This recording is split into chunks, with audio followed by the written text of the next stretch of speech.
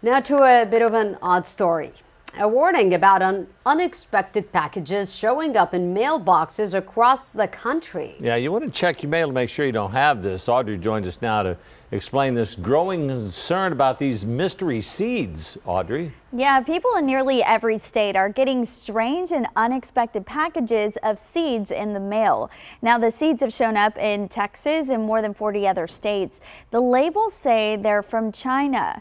Some of the packages appear to have toys or jewelry inside, but instead they're bags like these with seeds inside. The Texas Agricultural Commission is warning Texans not to open the package or plant the seeds because they could be harmfully invasive to our species and bring unknown diseases to local plants, harm livestock, or threaten our environment.